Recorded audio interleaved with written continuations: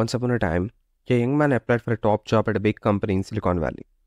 After passing some initial interviews, he reached the final stage, an interview with one of the company's founders. The executive was impressed with the young man's resume. When they sat down, the executive asked, "Did you get a scholarship for college?" The young man politely replied that he hadn't, and his father had paid for his education.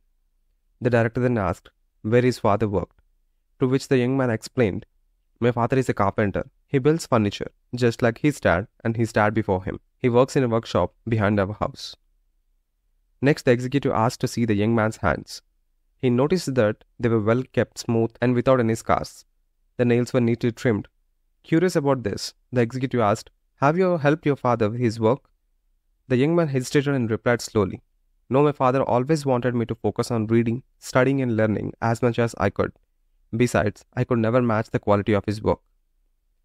After thinking for a moment, the executive had a unique but important request.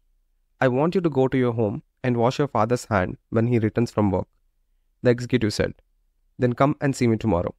The young man thanked the executive and hurried home, feeling hopeful that completing this simple task would increase his chances of getting the job. When the young man returned home, he waited for his father to finish working in the workshop. As his father walked into the house, tired and eager to hear about his son's day, he offered his hands to his son for washing, as the executive had requested. The son gently held his father's hands under warm water, washing away the dirt from the day's labor. It was the first time he truly noticed how worn, wrinkled, and hardened his father's hands were. These hands were the hands of hard work and fatigue. They tirelessly toiled for hours, weeks, years, and decades. Why hadn't he paid attention to this before? The young man thought. His father's hands had lost their smoothness long ago, marked by deep lines, age spots, and scars. The nails were dirty and uneven, and there were fresh cuts and bruises. The son felt a wave of humility and appreciation wash over him, and warm tears streamed down his face.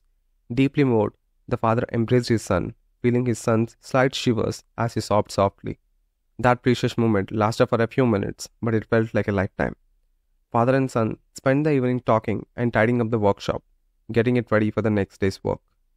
The following day, the young man returned to the office building to meet with the executive, and there was something different about him. "What did you learn yesterday?" the executive asked with a gentle smile.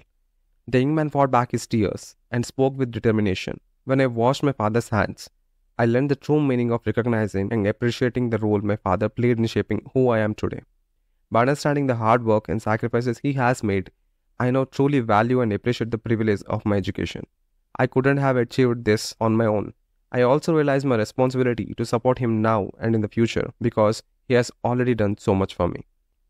The executive smiled warmly and said, "These are the qualities I seek in the people I hire for my company.